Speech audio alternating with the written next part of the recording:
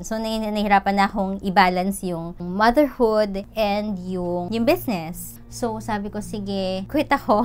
So, I quit!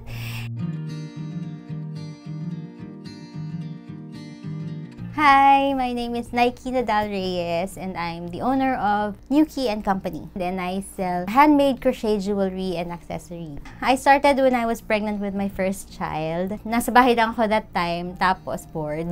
So, nag-decide ako na I wanted to try beading. Punta akong Quiapo, no? Dami kong beads. But when I got home, I realized na I didn't have enough. Nakukulangan ako sa color lagi. And my mom is a crocheter. And dami niyang materials. So, I thought, try ko nga mag-crochet to add color to my materials. And then, I realized na wala pa masyadong gumagawa ng crochet jewelry and mixed media jewelry here in the Philippines. So, sabi ko, I could make this a thing. So, yun, I stuck with it. Yung crochet, actually, mahirap lang siyang tignan. Pero once you get the hang of it, mechanical naman siya. Tapos, when I learned how to make the bead, meron siyang bead sa loob and then I crochet around it. Ayan na, yan na yung bread and butter ng Nyuki. Yan na yung bumubuhay sa brand ever since. Pag naririnig natin crochet, naiisip lang natin, old! Hindi lang lola.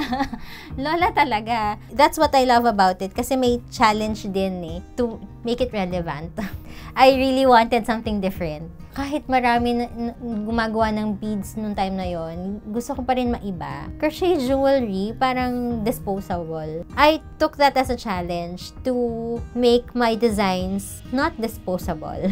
Unique enough para i-keep nung buyer. Kaya nag-decide din ako after some time na mag-source ng supplies from other places na. Yung crochet, cotton thread lang siya pero pag sinamahan ko ng gold-plated, elevated na yung itsura niya, hindi na siya mukhang disposable.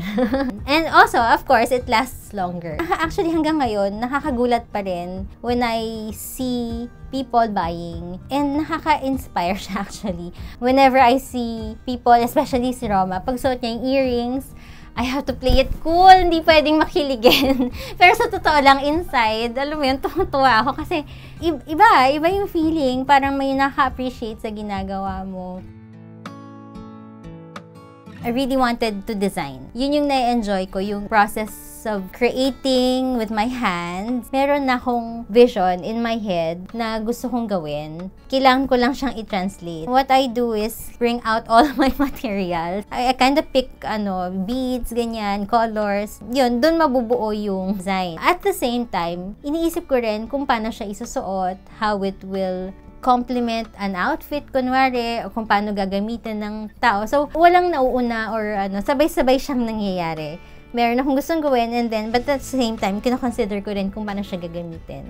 Meron na akong idea of what I want, pero hahanap na lang ako ng inspiration, kunwari online, sa Pinterest. What I usually find are pieces na hindi naman crochet. Marami yan, fine jewelry. But then, I see something and I think, pwede ko itong i-translate na crochet or I can put my spin on it. Di ko alam kung what is it about me, pero sobrang affected ako ng weather. Pag gray and gloomy, pumapangit yung mood ko. But when it's sunny out, pag bright, kita mo lahat ng colors, diba? So yun, I feel alive. Creative expression ko kasi siya it's an extension of myself and I get to express using color. I just want to make stuff that will make women feel good about themselves so they can have a good mood also.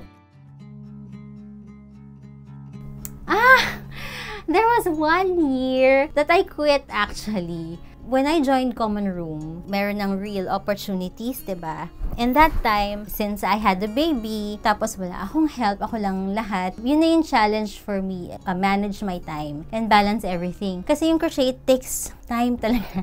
Na-overwhelm ako sa demand nung nag-open yung katipunan. Na parang, wow, may bumibili. Tapos kailangan naman na mag-restock. Nagkaroon na ng friction sa house. Tapos I had the second child pa noon. So nahihirapan na akong i-balance yung motherhood and yung business. So sabi ko, sige, quit ako. So I quit. Ngayon, nag-impake ako.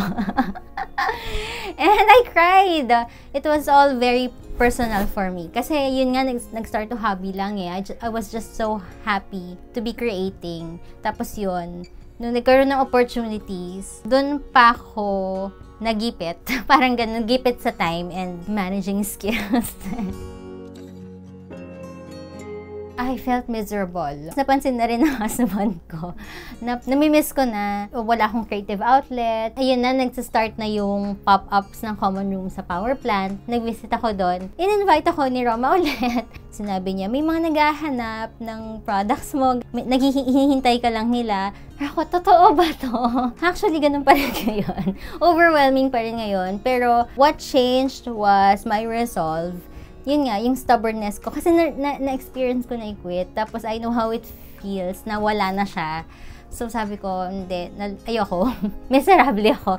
Siyempre, nagbago rin yung attitude ko about it. Since ayoko ngang i-give up to, mas ipupush ko yung sarili ko to make it work. Kahit mahirap. Kung before, choice pa between kids and my business, ngayon, hindi na siya choice. Mas willing na kami mag-compromise to make it work.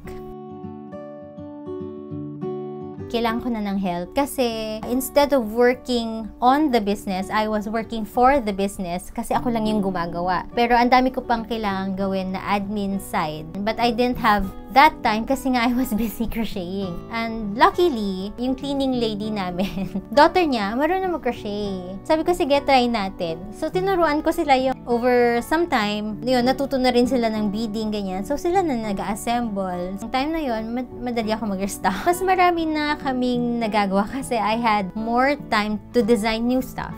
Mas madali talaga pag may kasama, may katulong kang gumagawa. Naku, ganyan ako at first na sobrang kuripot na ako mag-shoot, ako magpiprint ng packaging ko, ako lahat. Over time, I realized mas magastos siya actually. Una, mas prone ako sa mistakes kasi hindi man ako professional. I realized din na mahal ang time. I invested my energy in teaching yung assistants ko. Yung hiring kasi feeling mo added cost. Pero sa totoo lang, yung return nun, mas malaki kasi we came up with more products. So yung return, mas sulit. Mas nakatipid ako actually than doing everything on my own. Number 1, invest in yourself. If you want to make it a business, then treat it as a business. Take time to learn. Ang dami-dami ng resources, lalo na ngayon. Kung hindi man paid workshops, ang daming free content. If you add value to yourself, then mas marami yung value that you can put out into the world. Find out what makes you feel alive. When I quit, it was then that I realized na ito talaga yung na-enjoy kong gawin. Stick with it and paglaban mo. Ganon. Put your energy to it, pero do it wisely. Realize that naysayers are just that. Are just naysayers. Yun lang yun. At the end of the day, it's still up to you. Kasi nga hindi uso yung crochet jewelry, no? So parang sila, ano yun? Crochet, pang lola. Pero ako, I was stubborn and I just knew inside me na hindi, may potential to. So, yun, I stuck with that. So, noise lang yun. Hayaan mo sila, do your thing. Don't be afraid to start small. Believe that everything you need in a particular time, you have that knack. Or to grow, you will feel it pag kailangan mo na ng level up. Pero don't be afraid to start small. I also learned this hard way. Say no to perfectionism. Ang hirap niyan. Perfectionism is not like striving to do everything perfect. Perfectionism is like you want things to be perfect first before you actually do something. Yun yung nakaka-paralyze na perfectionism. I struggled with that early on. I have a design in my head but I don't have the materials. I get paralyzed na hindi ako makausad with my design. So what happens is that hindi na ako gagawa. But what I learned is okay lang, gawa ka lang ng gawa. Kahit hindi yun yung perfect in your mind, nahuhon pa rin yung skills mo eh. Before, I thought, I have to have this, I have to have a studio for me to be able to create, para maging creative, ganyan. Hindi. You already have what you need. Make do with that. Everything will follow naman eh. So don't aim for perfection. Aim for progress.